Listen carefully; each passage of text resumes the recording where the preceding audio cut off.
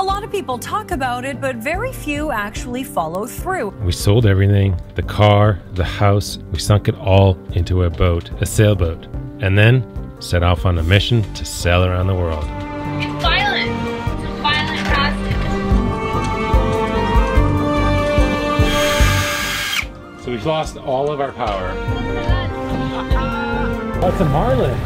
The marlin. Ditching the career, selling everything and taking off. How do we make enough money at age 35 to quit our jobs, buy the boat, and go sailing around the world? What did it take to get there, and how are they doing? So we're at the yacht club. This is where we grew up. This is where we taught sailing in the summer, made a little bit of money for university. This is the actual lawn where we got married. We didn't actually meet up there. We actually met here. This is the dinghy dock. This was summer camp back in the day. This brings back so many memories. This is where we used to teach most of our lessons when we were teaching sailing. Split tack, speed tests, transit, roll tacking, and all this wonderful stuff that we used to teach the kids. We never raced together, but we were really good competitors. Mine was like the oldest laser in the whole entire world. This is like the vintage of the one I sailed, Faded Red. It literally was called Faded Red. And Ben had all Faded big blue. Faded blue. It was a lifelong dream of theirs, but it took family tragedy to really get it off the ground. 10 years ago, my dad passed away pretty young, and it was the catalyst, the kind of kick in the butt we needed to get our acts in gear and start actually properly saving for this trip. He got sick suddenly, very suddenly. Skin cancer had spread all through his body. He was diagnosed at 51 and died at 52. Within about 8 months, he was gone. And what we realized was that we might not get the chance to grow old. We may not be around for retirement. It took us just that realization to kind of really kick our asses in gear, because we were being a bit slow, a bit lazy. Oh, we'll get to our dream. It's a great dream. We'll do it later. And all of a sudden we're like, no, I think we'll do it now. After graduation, we started the grind. And funnily enough, we worked in the same building. I was on 5 and you were on 4? We meet up for lunch. It was awesome. Kind of convenient, actually. We loved our jobs back then, but we worked our butts off. Let's actually cut to the chase and talk about money. We were really actually shitty at saving. We actually took vacations. Every year we would go on vacations. Right after my dad died, we took a vacation to the BVI's, and that totally cemented our sailing dream. It was, we bareboat chartered a boat. I have no idea how they let us. We were like 28 years old and stupid and had no idea how to like deal with a monohull sailboat around the BVI's, but we took it out. We didn't hit anything. We had a blast, and we were like, all right, that's it, we're doing this. So it took us another 6 years after that moment, after that vacation, to get our shit, caca, together to get out here. It was crazy. That's a huge growth period from when you're 28 to when you're 34. This is where we grew up. This is the inner harbor of Victoria. It's pretty cool here. We got seaplanes, we got boats. Oh, look at the plane's about to take off. I sometimes had to go to work on one of these. I used to work right over there. I was a manager at a software company, but I did everything there. I was with them for a long time. I loved my company. They were fantastic. I had a computer science degree, and I started a company in Victoria. I did tugboat software. Isn't that weird? I love boats. Can you get that? You get that, right? I was with them till the very end when we left on this vacation. This vacation. It's not a vacation. What did Ben do? I worked from home. I worked from a home office. I actually did the exact opposite. So I think I actually changed jobs twice, 3 times. Each time I changed a job, I went up in pay scale. It's funny how that works. I would be at a job, I'd find I wasn't super passionate about it, so then I'd find a new job, quit the first job, go to the second job, find this wasn't really my passion, so I'd find a new job. I finally decided I actually want to own my own business. So I started a consulting company, consulting in open source GIS, so software mapping. It took us 7 years to get this dream going. And I didn't always make this much money, but at the end of my career, I was making about $100,000 a year, Canadian. At the end of my consulting career, I was making about $120,000 US dollars per year. And we kept all of that in the company. Let's take a tiny step away from finance for 2 seconds and talk about well-being while you're at home. You're going to be saving for the trip of your lifetime. It could take you 10 years, it could take you 20 years, it could take you 5 years, it could take you 2 years. Okay, 2 years, maybe suck it up and like give everything up. But if it's gonna take you 5 to 10 years to save, don't give up on living, because you're gonna be miserable and you might fail, man, because it's really freaking hard to live every day, never take a day off, never go on a vacation, never do anything for yourself, give up your gym membership. Don't do that. I went to yoga, I loved yoga. I went to yoga every day. I never gave up my membership to the yoga studio. We went skiing, we love snowboarding. We still kept passes. Our mountain was pretty inexpensive. This isn't Whistler Blackcomb we're talking about here, but it's a nice mountain, and we always bought them on the early bird sale, and you know, whatever. We did everything the cheapest we could. So we still had 2 motorbikes actually, as a matter of fact, while we were still saving. And what we did is we took those motorbikes to, say, a family cabin or on a camping trip. It was a lot cheaper doing that, staying local and taking local vacations, than going on, say, halfway around the world on some big extravagant vacation. Well-being is number one, and then all the savings follow that. We always wanted to set sail around the world. It was something we always wanted to do. And it took us a heck of a long time to finally get the cash we needed to get a boat that we wanted to sail around the world. We lived entirely off my salary, and everything Ben made, we kept in the company in US dollars. Being in Canada, that really helped because the US dollar was much higher than the Canadian. One of the things that we found really valuable is we had a really good accountant that was really knowledgeable in the tax law. There's a difference between tax evasion and tax efficiency. What we found really advantageous is that if you leave money in a company, you can pull that out of the company after you quit your jobs, which means your income tax bracket is much lower than when you're actually working and you're a high earner. We sort of did this trickery thing where it wasn't actually a trick, it was allowed, where we took a loan from the company and then paid it back to ourselves through the company over 2 years. And that allowed us to really keep the personal tax really low on the funds that we used to pay for the boat. Then we sold up. We sold the house, sold the car, and most of our winter clothes, really. Most of our possessions went out the window. And we sunk our winnings into a boat. Whose idea was it to sail around the world anyways? It was my idea. I loved sailing. I always wanted to do it. I really wanted to go sail around the world. I love travel. I love travel. So I'm just rigging up a fishing rod. So how did we find our boat, and how do you know it was our boat, Ben? What actually happened is we put in an offer on a Lagoon 380, a 38-foot catamaran, and we'd never actually stepped foot on a catamaran. I wouldn't recommend that, actually. We lived on the west coast of Canada, so we flew down to Florida, had a look at this boat, had it surveyed. It turns out it was way overpriced for its condition, and that deal fell through.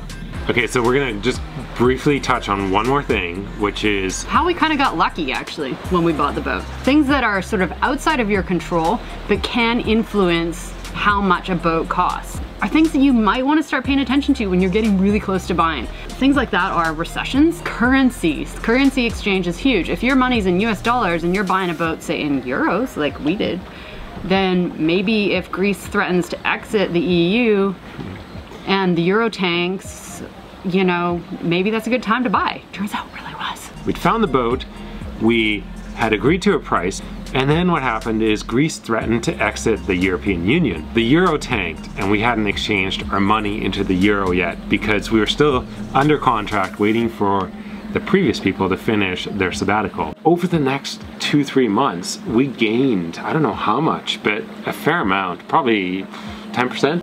Yeah, probably. Probably about 10% of the boat value in just currency exchanges. So it's something to consider. If you're looking to buy a boat and you have a tight budget, you could look at other countries and see what those currencies are like. Totally.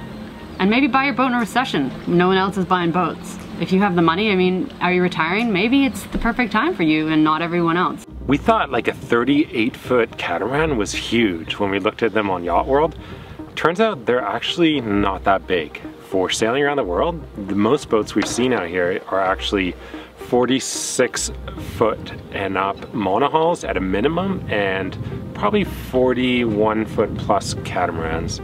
38, you hardly ever see a 38-foot catamaran out here. Oh, there's tons of fish here. Cast the rod, man. I gotta get it up first. Cast the rod, dude. No, I can't. I suck at this. Dude, give it to me. Here, but don't hit me in the head with it. This is dinner in the making right here. Watch this.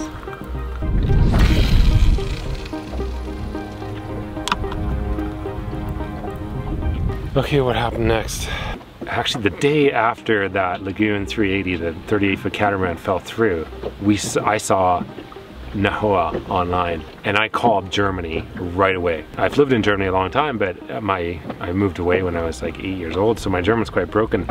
Anyways, I stuttered through a sentence to the boat broker, all nervous, and she's like, yeah, well, let me put you in touch with the owner. And so I got in touch with the owner right away, and it was the most beautiful purchase in the sense of the buyer wanting to buy and the seller wanting to sell, and both parties being reasonable. It was a private deal, but in the end, we officially bought the boat in the Bahamas. We moved on board in Florida. It was a hilarious time in our lives. Like, we're like, oh yeah, we got all this shit we want to take down to the boat, and no problem, we'll just like hop on a plane and go down to Florida and pick up our boat and move on. And then we started to put pack, and it was like, no way. We were never gonna make it to the boat on a plane with the amount of stuff we had. So we looked at shipping, and we looked at all the options for getting to Florida. And finally we decided that, you know, we'll just buy a little tiny trailer and do a road trip down there and, you know, knock off a few things along the way. We had some time to kill. We weren't taking ownership of the boat until like March or something. We bought a bowler. Like, a bowler is a hilarious little egg trailer. They're like fiberglass little tiny trailers.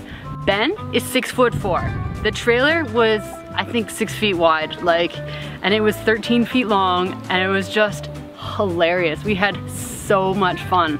I got a nibble, I think. We took it to the Grand Canyon. He set my shirt on fire as we used the stove for heating. Frick, man, we drove all the way across the country with this hilarious trailer in tow, and it was a lot of fun. Then we got to Florida and we camped. We were doing a survey in Florida before we, you know, moved aboard and then officially bought the boat in the Bahamas. We lived in a trailer park in like basically downtown Florida for like a month and a half. Like, it was ridiculous. We had to keep extending our permits in the park, and like it was hilarious. Oh! Where'd it go? Over there. I let go too soon. This little lure's kind of good. And then we set off to sail around the world. Our first cruising was the easy cruising of the Bahamas, and we had just a fantastic first couple months. We weren't vlogging yet though, so you guys didn't get to see any of that. Maybe Ben can find some pictures from that time. It was an amazing time. And then we set back to the United States to go do a little boat rehab. And we did a huge refit on Nahoa.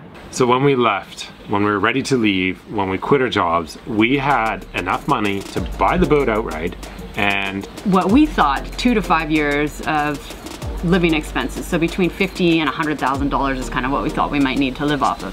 But whoa, didn't actually work out that way, let me tell you. How long did we make it last in the end? I think we lived off that for 3 years.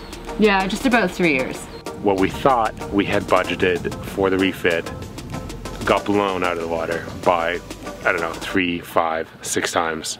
We wanted a hardtop, and we wanted to redo the bottom. We had to redo the sail bag, rudder bearings, some through holes that were stuck, just basic boat maintenance. We didn't end up pulling out of Virginia until, I don't know what it was, December. It had gotten really cold at that point, really cold. Hey, get this. This is trick. You gotta do this. So there's a couple things that we found really valuable. First was our accountant. He was really knowledgeable in tax laws. And the second thing was our mortgage broker. He's a cool dude, and he gave us some amazing advice. And that was to, while you still are, you know, relatively high earning jobs, go get yourselves a couple unsecured line of credits, interest only payments. You know, you have a good job right now, go get yourself a contingency fund. Within 1 week, we went around to, I think, 3 banks. Mileage may vary in your country. We're in Canada. This was 5 years ago, 4 years ago. Go get yourself an unsecured line of credit for as much as they'll give you.